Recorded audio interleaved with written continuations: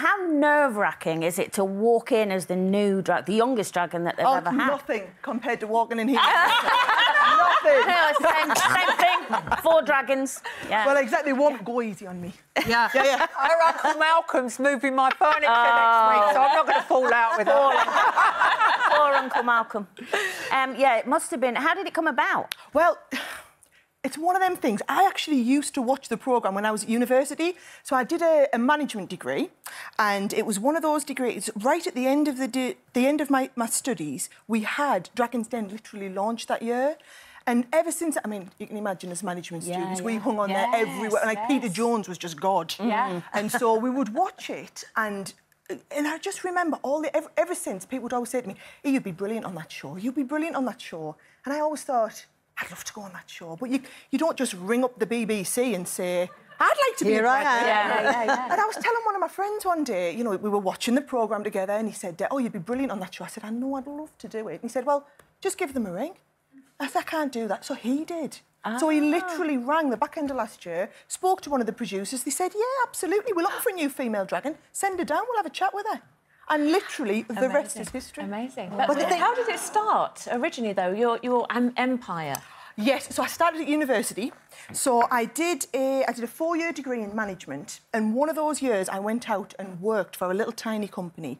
And honestly, I've always done crafts and loved crafts, but I didn't realise it was such a huge industry. I mean, it is literally... I'm in there all every week for over. our shops. Well, there you go. Kids. Everybody does it. So I went to work for this little tiny craft company. Just thought, I love that. I just love the people, because people who craft, it's not a hobby. It's a real passion. They just love what they do. And I thought, yeah, I'm going to start a business in that area. And literally, just threw a few ideas around. Started a business. From what I can make out, though, Sara, your family are really, really supportive. And did you get that love of that sort of artistic thing from your parents? I think you do. You know, I mean, growing up, me and my sister, my mum would do all sorts of craft stuff with us. And I remember my gran teaching me to knit, and I could never quite get the hang of it. But I always loved trying. And then now with my kids, you know, even though I've got boys, but they still do craft everything. We still bake and make cards. So I think it's just, if it's in your blood, it's in your blood, isn't it? Now, where you come from, I know pretty well, because I've got friends who live near there. You're very plain speaking. When you go on Dragon's Den, how do the people pitching ideas take it from a woman? They might take it from a man, but what's it like? I do wonder sometimes if they actually even know what I'm saying. It's relatable, because then young people out there who are studying business and have these dreams and hopes, maybe they're untouchable and think they could never reach it, but with someone like yourself there, they probably feel that there is anything's an opportunity. possible. Yeah. And not so normal, though. I still feel just normal. I still feel like just the same woman. You were presented at the Palace. Well, you should know, darling. You were right there. I know. Roger's getting his knighthood, and there you were. Well, that day, you know, you were in the audience, and I mean, you won't know this, but you were about 4 seats up from my mum. And my mum literally has texted every member of the family. I mean, never mind that her daughter was getting an MBA. You wouldn't believe I'm sat next to Penny like this. In her eyes, she was sat next to you, even though you were in the same room. So how do you manage to juggle now motherhood with this being this incredibly successful entrepreneur? Do you know, I get asked that all the time, and I must be the luckiest person alive because I have the most unbelievable support network. So, like today, my mum and dad have got the kids, and then tomorrow we've got a board meeting, so Simon's mum and dad have got the kids, and then my husband works in the business, so we juggle. If one's doing drop-off, one's doing pick-up, and we literally just make it work between us. Lovely. But, Sara, I read that you do something like 150 transatlantic flights. How do you do that and still hold it all together at home?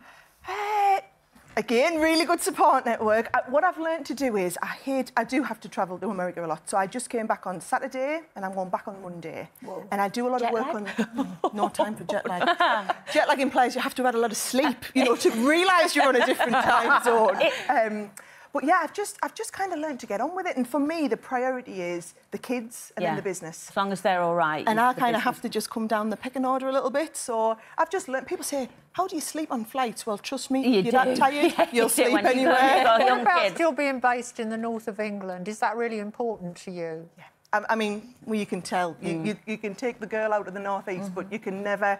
I could never go anywhere and people not know straight away where I'm from, and that's something I'm just so proud of. I'm proud of my roots, and also as we build the business, I kind of pledge that we'll never move out of the northeast, and I love the fact that we're creating all this employment in the northeast. So we have, you know, our businesses. I have to quickly ask you before we go, is there a lot of competition between the dragons? Oh, absolutely. Do you know what?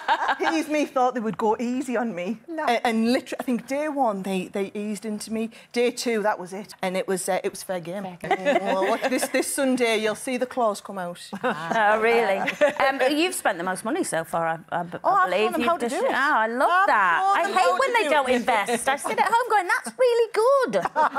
Do you know, and I kept picturing I was one of those viewers at home thinking, yes, you've got to do it. So it's on BBC Two, 8 p.m, starts this Sunday? Starts on Sunday. Good luck with it all. Can't wait to watch it. Love the programme. So lovely to meet you, Sara Davies.